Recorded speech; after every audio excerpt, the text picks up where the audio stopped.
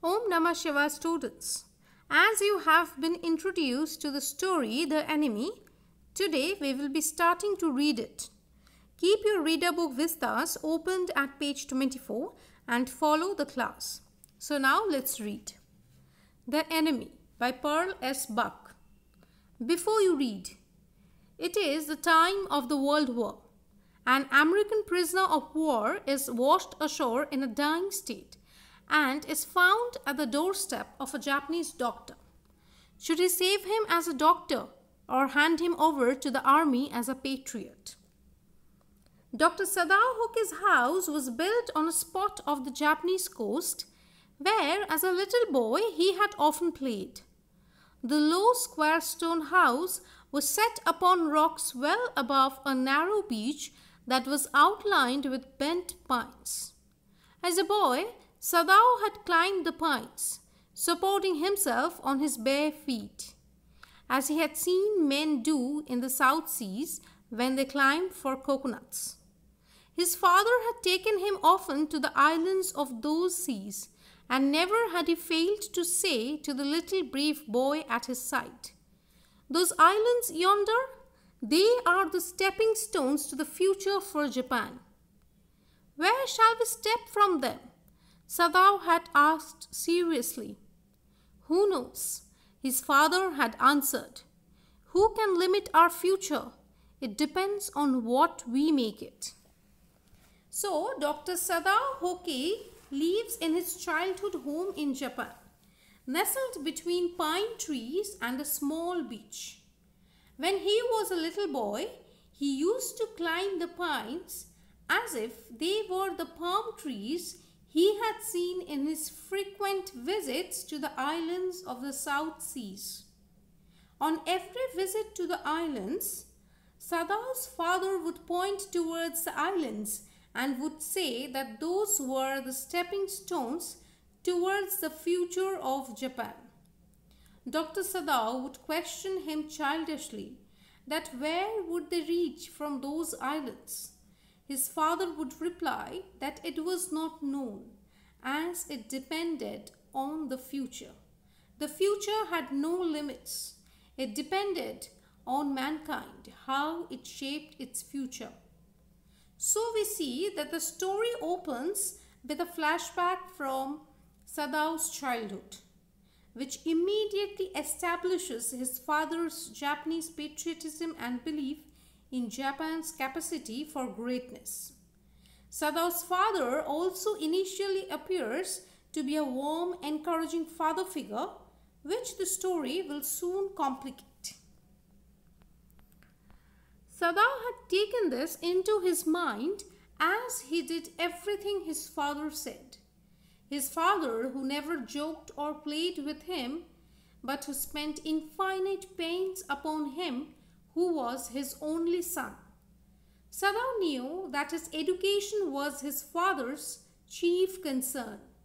For this reason, he had been sent at 22 to America to learn all that could be learned of surgery and medicine. He had come back at 30, and before his father died, he had seen Sadao become famous not only as a surgeon but as a scientist. Because he was perfecting a discovery which would render wounds entirely clean, he had not been sent abroad with the troops. Also, he knew there was some slight danger that the old general might need an operation for a condition for which he was now being treated medically, and for this possibility, Sadao was being kept in Japan. So Sadao returned all the things that his father would tell him as a child. His father never played or joked with him. They shared a mature relation, and his father underwent a lot of hardships to bring him up. Sadao knew that his father was concerned about his education. He was sent to America at the age of 22 to study surgery and medicine. He returned at the age of 30. Before dying, Sadao's father saw Sadao become famous not only as a surgeon but also as a scientist. Sadao was on his way to discover a treatment for wounds which would make them absolutely clean. So he was not sent abroad with the armed forces as a doctor. Also, he was retained in Japan because the old general was suffering from an ailment which needed to be operated upon in case of an emergency. Here we see that Sadao's father immediately transforms from a seemingly warm, compassionate father, encouraging his son to reach for greatness, to a cold, harsh man who pushes his son to be the best. The fact that Sadao's education is his father's chief concern also points to the story's preoccupation with duty. Clouds were rising from the ocean now. The unexpected warmth of the past few days had at night drawn heavy fog from the cold waves. Sadao watched mists hide outlines of a little island near the shore and then come creeping up the beach below the house, wreathing around the pines.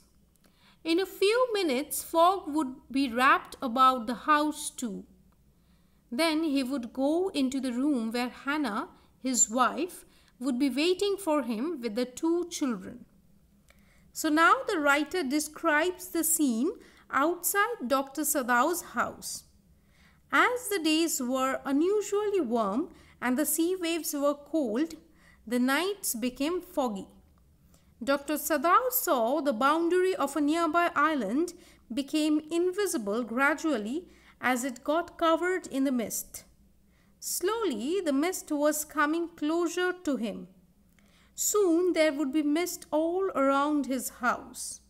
At that time, he would go back into the house to his wife Hannah, who was waiting for him along with their 2 children. When the Second World War broke out, Sadao had been working on an important medical discovery. For this reason, and because he needed to be near the general who might need an operation, Sadao was required to stay in Japan rather than join the war effort. This passage introduces the many facets of Sadao's identity and the different duties that accompany those identities. As a Japanese citizen, he was a duty to do whatever his country asks of him. And as a skilled surgeon, he has a duty to tend to his patients. Students, I am stopping over here today. I'll continue in the next class. Thank you. Om Namah Shivaya.